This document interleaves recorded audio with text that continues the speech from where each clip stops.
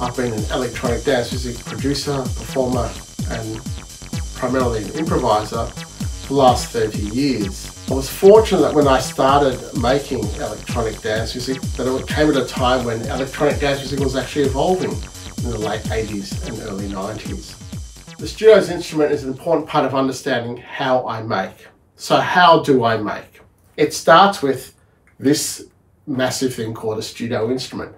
And it's fair to say, I don't use every single part connected all together and I hit play or on my DAW. No, it doesn't work like that for me. I literally start with a drum machine, a synthesizer, a mixer and some effects, and maybe one or two devices, and I pair it and it starts to build from there. So it's almost like I construct this layer of beats and rhythms, and then I deconstruct it. So I'm not plugging everything in at the same time, just that every device gives me another option or another, I guess, another layer of sounds or another function that can help.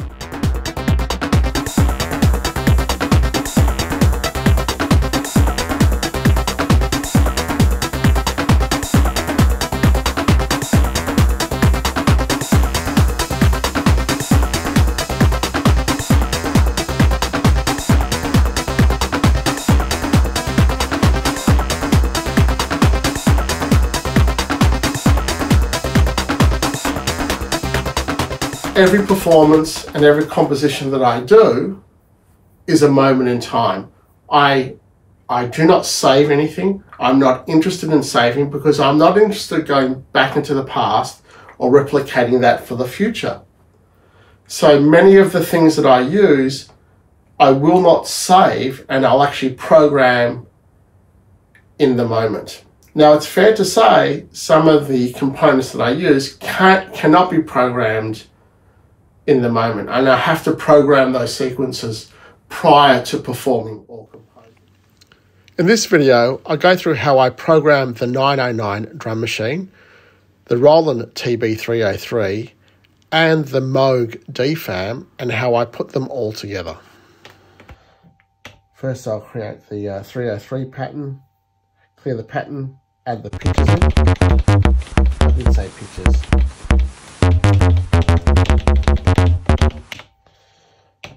My timing, yes, this is all pretty much random. I'm adding in these slides and accents. So we'll listen to this. Oh, pattern's not cleared, is it? Oh.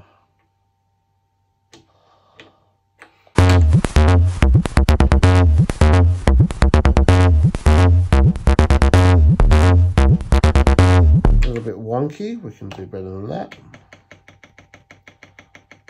Let's try this.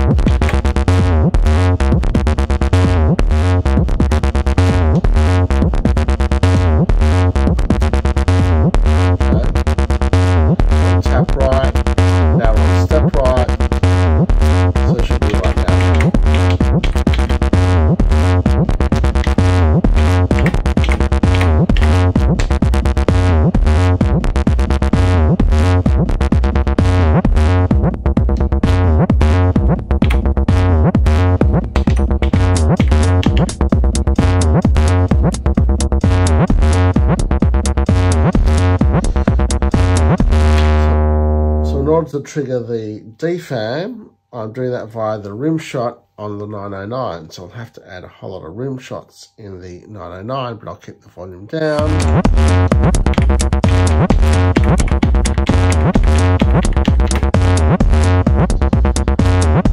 Make sure all the DFAM is there.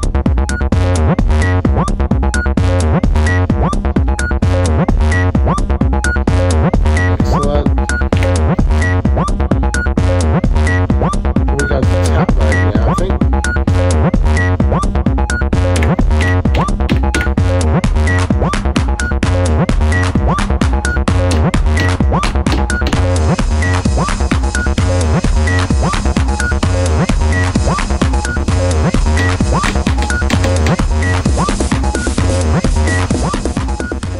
write sequences on, say, vintage devices, I'm not using them in a prescribed way. So sequence 1 on a particular drum machine or a synth doesn't correlate to sequence 1 on another synth or another device whatsoever. I'll pretty much just choose a random sequence when I feel it's time to move on. Here's an excerpt from a live show I did back in 2020 for Mysteryland in the Netherlands. Here you can see the array of gear and how I change between the different patterns across all the different devices I have without any distinct specific correlation between the patterns themselves. What this requires me to do is to actually listen carefully to what I introduce. Again, construct and deconstruct.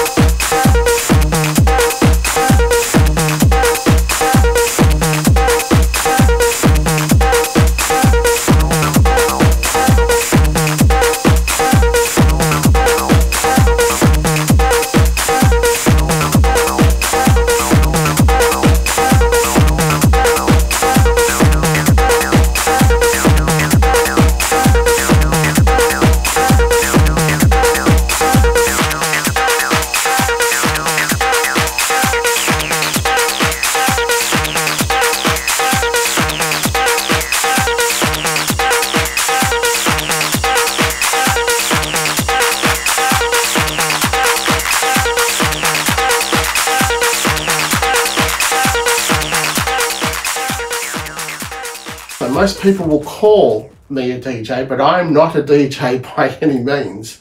I'm actually performing this live in the moment, improvising in the moment. Every set is completely unique for a number of reasons. One, I may be using different gear. Two, I don't save. And I'm always changing the configuration of the gear or the permutation of the gear as well. Whereas a DJ primarily is playing back pre-recorded tracks or stems of pre-recorded tracks. So a DJ can replicate something that the audience may have heard before. For me, I can't do that. Not only can I not do that, I'm not interested in doing that. And therefore makes every performance rather unique. I always play in the middle of the dance floor with people around me so they can actually see that something physical is actually going on. This photo was taken earlier this year in 2021 in a small period of time in Melbourne, Australia, where we could interact with one another. But due to the pandemic and COVID, it's been really hard to play in front of people. Pretty much, I haven't been able to for almost 2 years. So these days, I'm doing a lot of performances streaming live from my studio itself. When I perform from my studio, of course, I have the privilege of choice of all the different devices and modules within my studio, but naturally, not every single one of them is plugged in.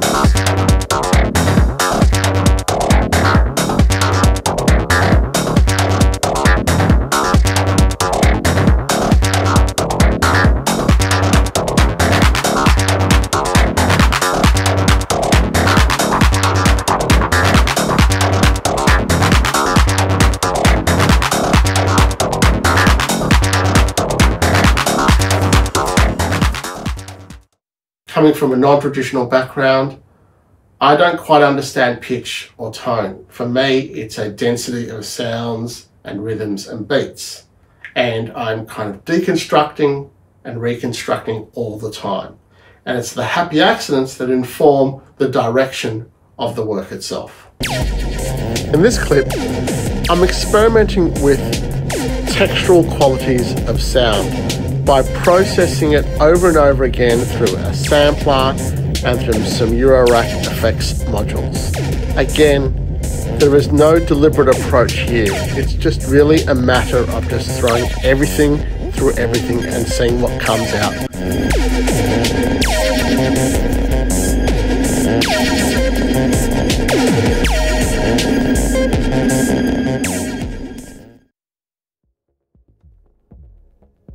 In this recent performance, I adopted the same techniques as the previous clip by exploring the textural qualities of a few instruments.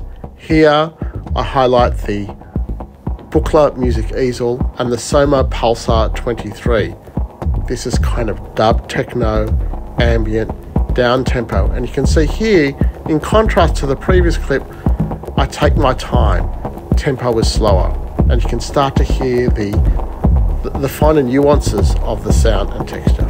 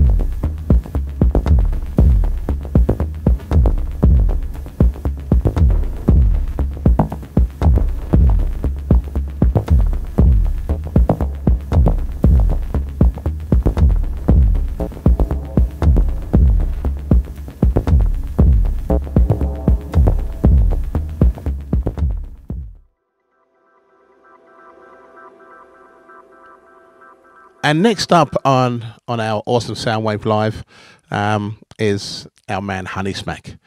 Now, he has released his music on our label, and we have to say he's one of the most imaginative, prolific, and also his music is all on the fly, really. He just gets into it and he just goes and goes. So we're really looking forward to seeing Honeysmack right here on ASW Live. Some nice words there from Carl Cox. So a common question I often get asked is, how do I prepare for a live show, particularly one where I'm in front of an audience? Now, mind you, Awesome Soundwave Live 3 was not in front of a live audience, but it was recorded at Carl Cox's garage. So how do I go from my studio to this?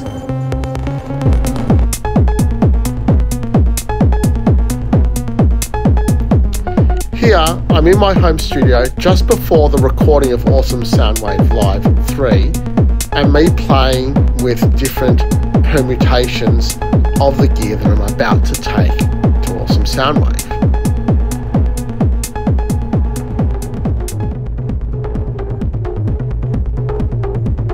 So what's important for me is that I set up my permutation of my studio instrument and I simply just play with it. I find out its limitations. I find out how things are working. But I'm certainly not saving any particular phrase or sequences or tracks. So it's just finding my way around my machine and understanding the ebb and flow of its different connections. So here's a shot of the actual gear that I took to Carl Cox's place. It is pretty much similar to what I was doing in my home studio. Top left, working down, we've got the MC202, which is a mono synth. We've got the TR8 drum machine, which is where all the drums, the main drums are coming from. Beneath that is a 303. Moving along, we have the Octatrack. So the Octatrack is the master clock. So everything is synchronized to the Octatrack via MIDI. And below that is a Avalon bassline machine, which is another 303. In the middle of the setup, I have a little Mackie desk where all the audio is mixed, and I mix on the fly, and the mixer is also an important part of the studio instrument as well. Then I've got a Chaos pad sitting in front of that for effects. Then we move to the semi-modular rig, which is the Moog Mother 32 and DFAMs. They're the black modular synths. Below that is another little boat containing some effects, modular effects. And then to the far right is the Tempest drum machine, which I use rather sparingly. Okay, so let's have a look at a longer excerpt of the Awesome Soundwave Live 3. And you can actually see how I perform in the moment and the decisions I make. And you'll also notice that I don't wear headphones, so I'm not cueing anything. It's important that I'm listening to what I'm doing all the time. Listening is the key.